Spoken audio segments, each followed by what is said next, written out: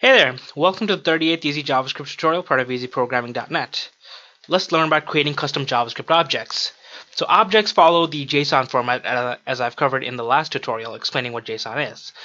They're encased in curly braces and contain strings, numbers, booleans, arrays, other objects, null, or even custom functions known as methods. The data within the object is separated by commas. So this is what a syntax of an object looks like.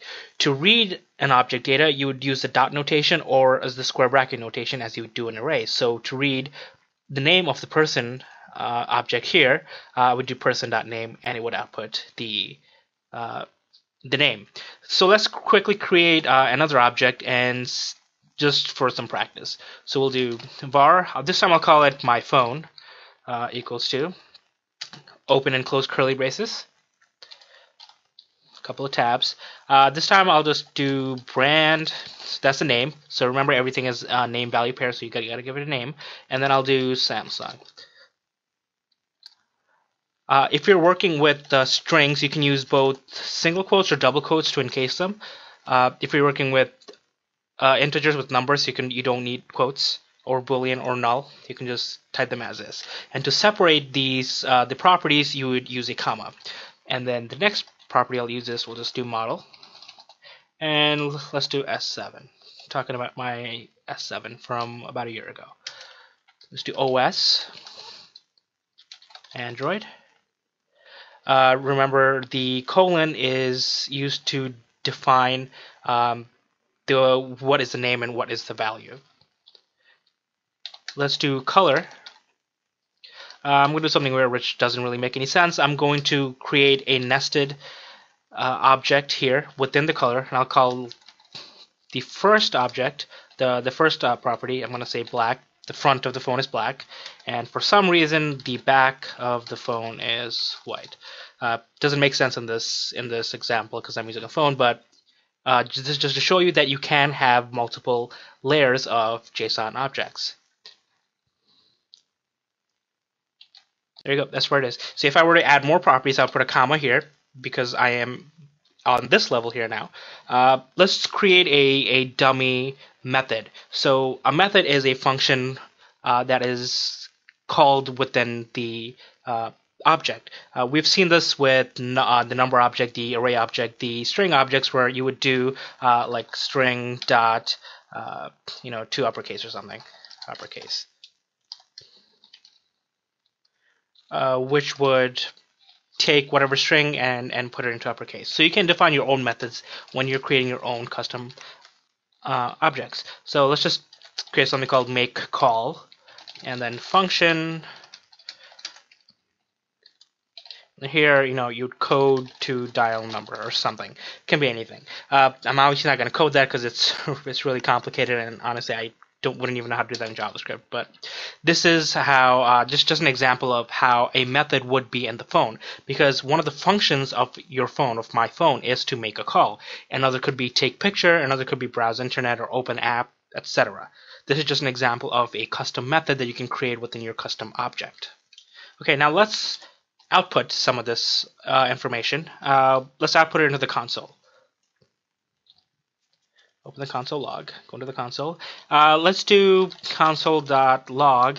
We'll do my phone dot, let's see what kind of brand do I have. So we'll just do console.log my phone dot brand. Let's run it. There you go, Samsung.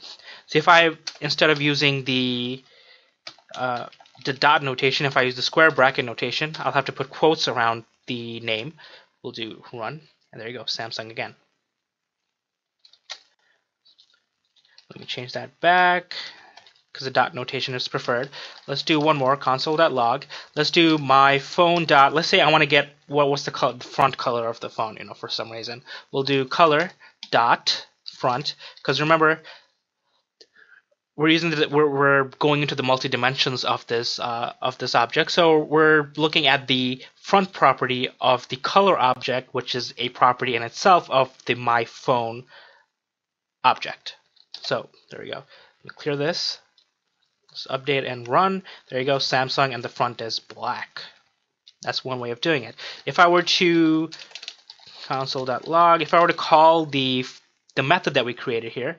Let's just do let me enter a return. It'll just return ring ring, right? Nothing. And let's call that method. So we'll do my phone dot make call. Let's say it was a method that actually did something other than just return ring ring. Now let me clear this. Let me run it. There you go, Samsung black, and then it just returns ring ring because that's what I'm outputting. I'm logging to the console whatever this method here within my phone outputs. Clear this. Another thing to know is that you don't need these quotes when you're working with the name part of your object. So if I get rid of them, these will still work. So if I update and then run, do Samsung black and ring ring. So the quotes on the name part is not necessary.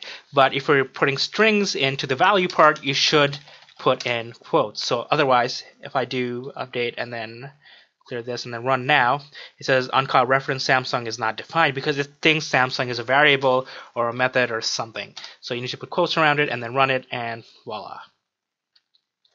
Another thing you can do with your object is you can change the values of your properties within your object. So if you're taking user input and you want to say that the color is no longer black on front, but it's for some reason it's white on front as well, you can do my phone.color.front equals to, let's say, white, and then we'll do console.log.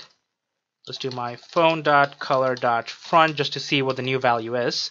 Let me clear my console, update, and then run. There you go. So it's black here on line 16, my phone.color.front, and then we changed it on line 19 to white, and now color.front is white. So you can dynamically change values of your object properties just by using an assignment operator, like as if it was a regular variable. Now, if you were to create another phone object, you just have to pretty much copy it, put it in another variable, and then do all of this all over again. So come back for the next tutorial where I'll show you how to create something called a constructor of the object. You can look at it as kind of a template for the object, which you can use over and over again to create new objects with just a single line. So come back for the 39th tutorial, which will be up in a week. Thanks for watching. I hope that this Intro to Custom JavaScript Objects tutorial was useful. I hope all of my tutorials have been useful so far. If you have any questions, please ask in the comments below. I'm always happy to answer. Remember to visit easyprogramming.net for more tutorials. Thanks for watching. Have a great one.